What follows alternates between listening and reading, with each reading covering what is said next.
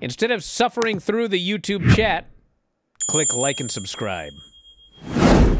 Well, it was also a weekend with a lot of shows we got to talk about here. NOAH, Marigold, Fantasticamania, SmackDown, Collision. I guess we'll start with NOAH. How much of the show did you see? I saw the last 3 matches of the NOAH show, and they were all excellent. It was Alpha Wolf and Dragon Bane against Galeno Del Mal and El Hijo de Dr. Wagner Jr. Have you seen Galeno Del Mal at all? I know he worked for Defy once. I did not see him. Okay, the guy is... I couldn't say how tall he is. I mean, I'm going to say 6'3". Maybe they announced him at 6'5", 320. And he's 3 or 300 plus. I mean, the guy, he reminds me of a young Terry Gordy. He's like 22, 23 years old. He's the son of Dr. Wagner Jr., so grandson of Dr. Wagner and the brother of El Hijo del Dr. Wagner. And this guy, for a guy of that size, you know, he goes out there, does all the lucha stuff. He's incredibly agile. It's like when I first saw the guy so agile, my first thought is just like, my God, 22 years old with this agility and that size. I mean, he could go somewhere, but his style is so lucha, and on the American scene, like, you get a guy that size, the last thing, like, an American promoter is going to want is a guy that size running around doing lucha. So he'd have to almost, like, they would want him to be a big bruiser type, so he'd almost have to revamp himself. But still, like, he's throwing high drop kicks and doing the flip dives and, you know, all the lucha stuff the small guys do, and not bad at it at all. I mean, even, you know, it's not like it's some big guy trying to. But anyway, this was a really good match. Great match. And the next one was AJ and Marufuji, and super match between AJ and Marufuji. I think just as a pure wrestling match, I think it was better than the AJ Cody Rhodes matches. I don't think it didn't have the heat of those matches, but Marufuji was you know, like, Marufuji can go when he needs to go. But you're not going to see that in most matches. But you could see that Marufuji was way up for this, and AJ maybe even more than Marufuji, because AJ did, you know, I mean, AJ looked like the AJ of New Japan Pro Wrestling. He looked like one of the best wrestlers in the world, like spectacular in this match, you know, and so yeah, AJ won, of course, and it's the start of the relationship. The N1 tournament, which is coming up, that's their version of G1. It's coming up in August, I believe, right? August, through the month of August, I think. Or is it September? But they're going to have Josh Briggs and Tavion Heights. Yes. Are going to be in that tournament. So WWE is sending guys over there for a month, you know, NXT guys. And then the main event was Kaito Kiyomiya and Yoichi for the GHC title. And they had a fantastic match too. You know, Yoichi's like it's something that would work in. He's a big guy, but he doesn't have like a pretty physique or anything like that. But he's a big powerhouse guy. But he's got good charisma for Japan. And Kiyomiya is really good, really freaking good wrestler. And yeah, and then, you know, good crowd as far as reactions go. I heard that Keno and Yuji Nagata had a hell of a match on the undercard. A lot of the matches I heard were really, really good on the undercard. I think so. Yeah, from what I gather, the NOAH show and the Marigold show were both really good. I saw several of the Marigold matches. The one everyone's talking about is IYO SKY and Utami Hayashishita, and you know, it was a super match. Did you see that match? I only saw the Julia main event with Saray, which I thought was a pretty damn great match too. Yeah, the Utami match was the better of the two. The Utami, I mean, I know there are people who think the Utami match is like the greatest women's match in years and years and years, and I mean, it was a great match, but I can't say it was like the greatest women's match in years and years. But IYO SKY was so freaking great in that match. I mean, you know, it's like she was a different person, and kind of both AJ and her kind of made statements, kind of like wink, you know, like, kind of like you have to, like AJ was trying to knock me. It made no sense what he was saying, but he tried. But his thing is, oh, this guy gives 5-star matches to this stuff in Japan, and it doesn't matter, and nobody cares. But, when you watch the matches, it's like, there's a reason that they're better here, and it's like, "Huh?" So anyway, his thing is, and it's because the fans. And so he's basically saying the fans create, because of what they like, they make a match better. And Io was just like, she gave the thing of like, I took everything I could come up with to beat Utami. So that was her thing of, she did so many things, and her timing was good. Her charisma was she comes across so much more charismatic there because she was a superstar there for years, left for 6 years, whatever it's been, however long she's been in WWE, comes back. Now she's coming back as a legend. So she's got that aura thing going for her.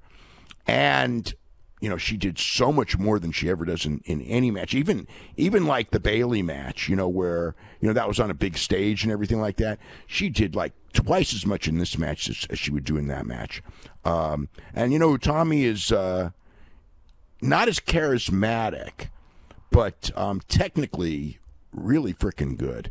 So, they had an awesome match. The only negative that I would say is that in Marigold, okay, Julie is the top star in Marigold, but she's leaving, before the end of the year. She's leaving. I don't know. There's no time frame today on when that date is, but, and I heard it's not right away, but it's, in the long run, Marigold is going to have to survive without her. Okay, and she can't be the top star for very long and shouldn't be because she isn't long for the company. So the top star, Saray, is like, she's a freelancer. She works for other companies. She's going to work a lot of Marigold dates, but you really want to build around one of your own people. And with Julia gone, the obvious person's Utami. Okay, I felt watching this that the role that Io should have played. I would guess that from a political standpoint, which is a situation with WWE. From a normal business helping your partner standpoint, there was no question in my mind. There's only one logical finish to this match, which is Utami goes over, because Io's the guest star. Utami is the person who's being groomed to be your top star. She needs a big win over somebody like Io to get her over the hump. It's a no-brainer, but I'm sure that the politics were that, WWE will send you IYO SKY, but you can't beat her. So they did what they did. Okay. That's understandable that Io won, based on those politics. I don't think that WWE is the partner that they're claiming, but at the same time, these groups that are working with WWE and groups that WWE is also talking with, there's other groups like that. The bottom line is they want to work with WWE so bad, and they're going to accept whatever WWE says. They're not going to be like when it comes to old school working together and you go like, well, we need this and we need this. It's like, no, this is what you're going to get, and you're not going to be beating our top people. Well, even in the Julie match, it was Julie and Saray for the title, who's going to be the first champion. And, the finish of the match was Saray goes after the bad wrist, and she takes off the wrist brace, and she takes off the tape and everything, and she's got the little thing on her arm.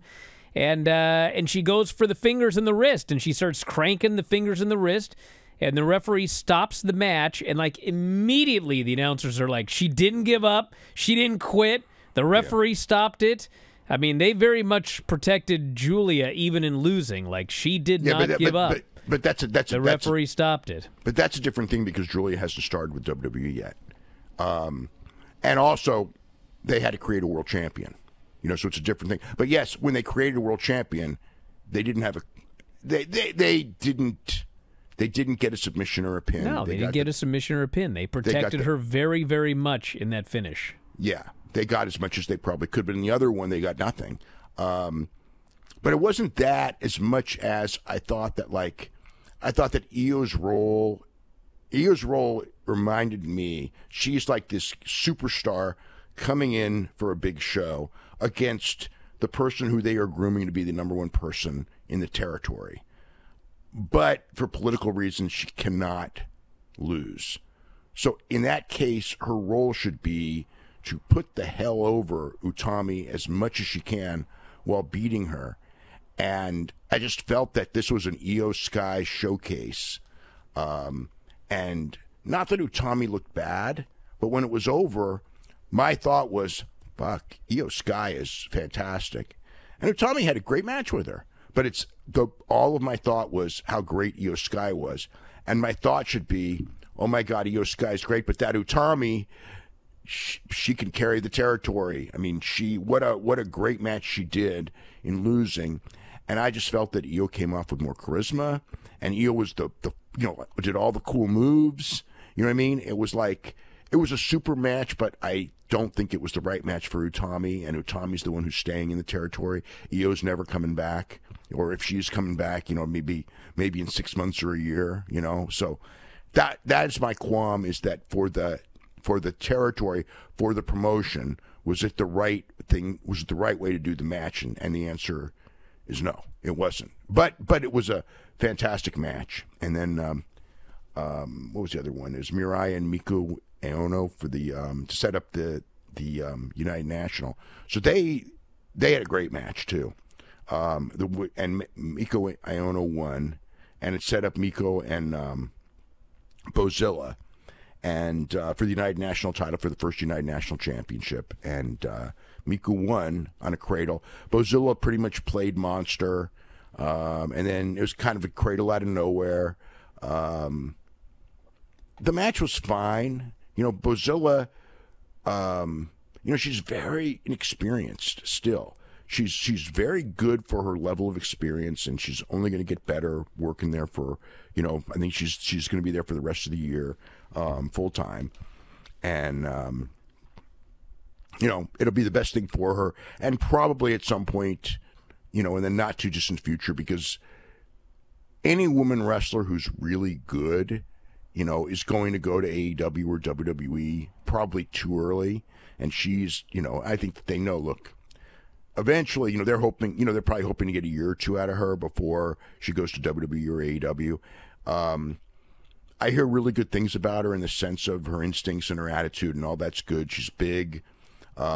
She's athletic. She's got the, you look at it and go, she's got a really good foundation for this, but she's still really green at this too. So I wouldn't say that was a great match, but it was watchable and everything. And I heard the undercard was good. But they had a good presentation. This was like a really, from what I saw, the way the show flowed and the match quality and everything, the Marigold show was really good. Really freaking good. Hey guys, did you love this clip? If so, you should join our channel. Just hit the join button and you'll have full access to every single show that we do. Wrestling Observer Live, Wrestling Observer Radio, The Brian and Vinny Show, all of them in full HD, full length, plus archives of all of your favorite shows. Click join today and don't miss out.